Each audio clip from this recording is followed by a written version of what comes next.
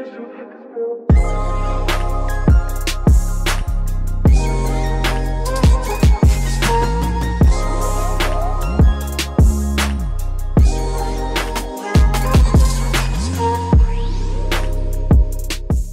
guys, it's Saga from TechWorks, and it's time to put the dual cameras on the Nokia 7 Plus up against the ones on the OnePlus 6.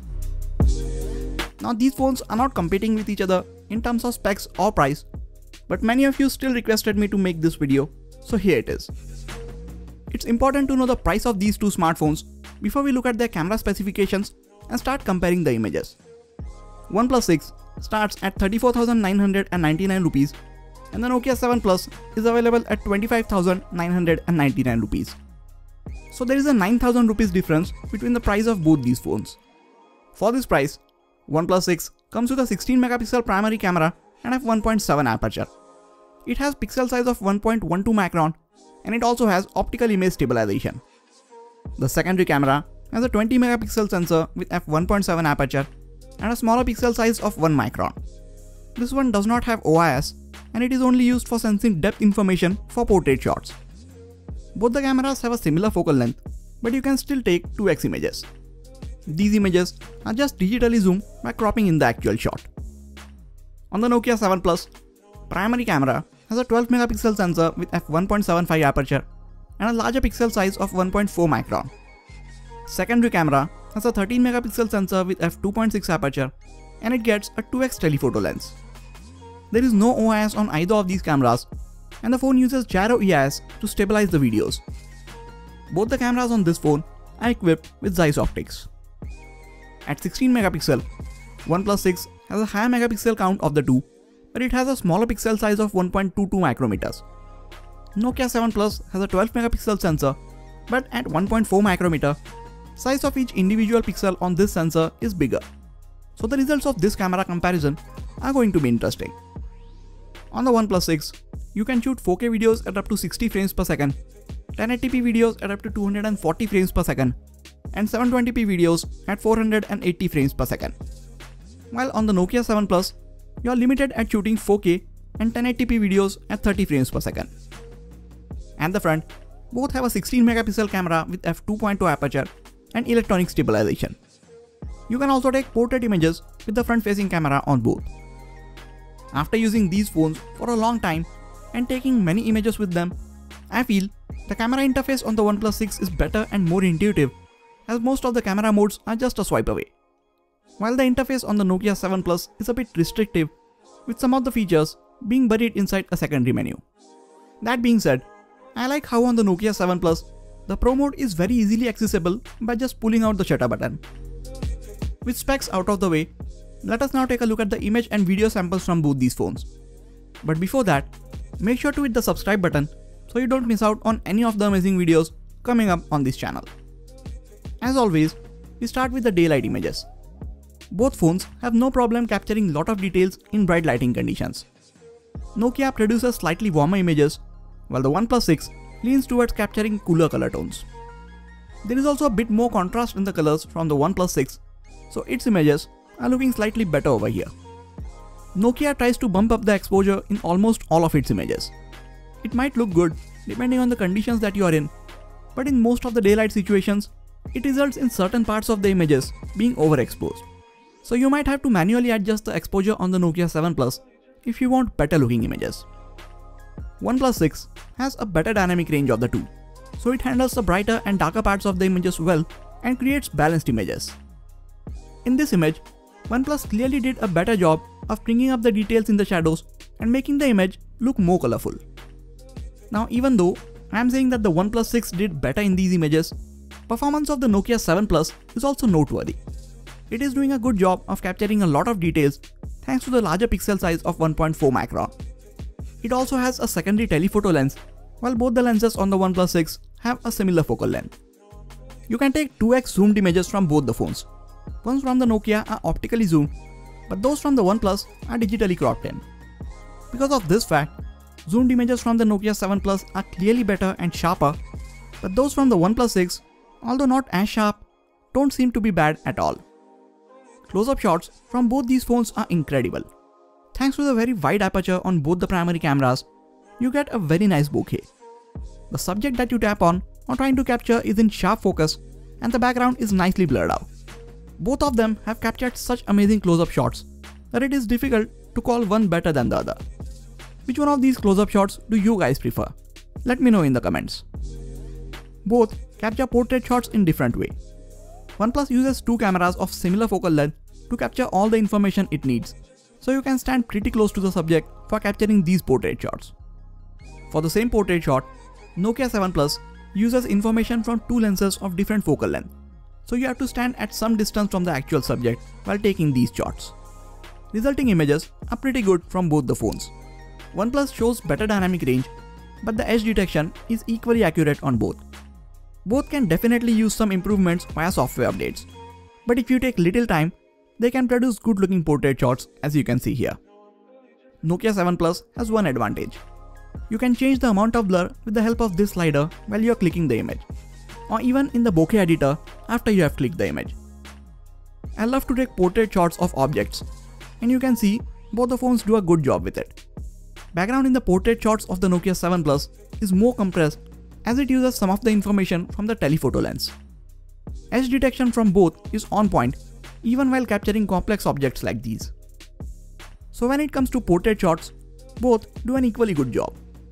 Only downside on the Nokia is that you have to stand at some distance from the subject and give the camera a few extra seconds to successfully sense the depth of the shot.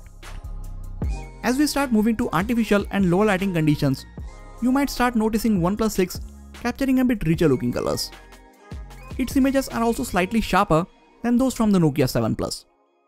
In few of the shots, OnePlus captures more noise as you can see in the darker parts of the image.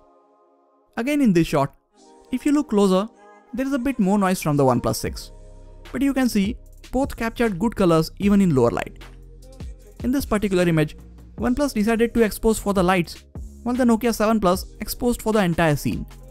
For me, both images are good in their own way and I like both of them. These images are very detailed from both the phones considering the lighting. But if you look at this part at the top, OnePlus 6 captures lot more noise. In previous OnePlus phones, there was an HQ mode which would come in handy for reducing noise in these situations. But sadly, it is not there anymore. OnePlus 6 packs in top of the line processor and a very powerful image signal processor to process all of these images. But the Nokia 7 Plus packs in a Snapdragon 660 processor and a relatively lower powered image signal processor. But it still does well in capturing good images in lower lighting conditions. OnePlus does better when the light is extremely low like this. And it also delivers better images with the flash turned on. Both the phones capture good looking selfies with the 16 megapixel front facing cameras. OnePlus does slightly better with the dynamic range just as it did with the rear camera. And it also seems to add a little bit of sharpening to these images in post-processing. As I have mentioned earlier, both can take portrait images with the front facing camera. OnePlus 6 got this feature with one of the recent software updates, so it is not the best at detecting the edges, especially around the hair. I am sure OnePlus will improve this mode with future software updates, but at the time of making this video, I prefer the front facing portrait images from the Nokia 7 Plus. Here is a quick video sample from the front facing camera of the OnePlus 6 and the Nokia 7 Plus. Both have electronic image stabilization, so the videos are pretty cropped in.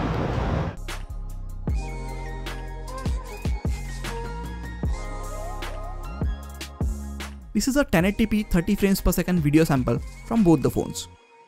Nokia uses EIS to stabilize the video. OnePlus has OIS and EIS, but while shooting 30 frames per second videos, it uses only EIS, and optical stabilization is at work only while shooting 60 FPS videos. Both of them can also take 4K videos at 30 frames per second, but these videos are not stabilized on the Nokia 7 Plus. OnePlus can also capture 4K videos at 60 frames per second, 1080p videos at up to 240 frames per second, and 720p videos at up to 480 frames per second. Now, as I was almost done editing this video, OnePlus released a software update for the OnePlus 6 which is supposed to improve its camera performance. So I updated the software on the OnePlus 6, checked if there are any OTA updates for the Nokia 7 Plus, and went out again to take some more sample shots for this video. It was pretty overcast, and to be honest, I did not find the software update on the OnePlus 6 to add any major improvements to its camera performance as compared to before. The details and contrast in its images are just as they were before. Dynamic range also seems aggressive and just as good as it was before the software update. I also took some portrait shots with the front-facing camera of both the phones again. And here, I think we see some improvements on the OnePlus 6. As we have seen before, Nokia 7 Plus has been good at detecting the edges. But after this update, OnePlus 6 also seems to be doing pretty well in isolating the subject from the background. We saw over 50 image and video samples until now, and we can certainly say that the OnePlus 6 shows slightly better dynamic range, has a more convenient portrait mode for the rear camera, and captures slightly sharper images in lower light. But the Nokia 7 Plus is not too far behind in any of these situations, and it also captures less noise in lower light. Thanks to the larger pixel size, Nokia 7 Plus ends up capturing a lot of information. As I have mentioned before, there is a 9,000 rupees difference between the price of these phones, but the difference between their camera performance is actually a lot closer.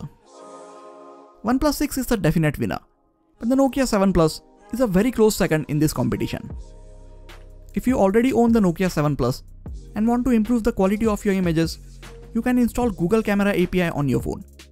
Its advanced processing gives you better looking images when compared to the stock camera app. You can do the same for the OnePlus 6, but right now there isn't a version of Google Camera API that just works on the OnePlus 6 without any issues. But I am sure many developers are working on it, and a good stable version will be out pretty soon.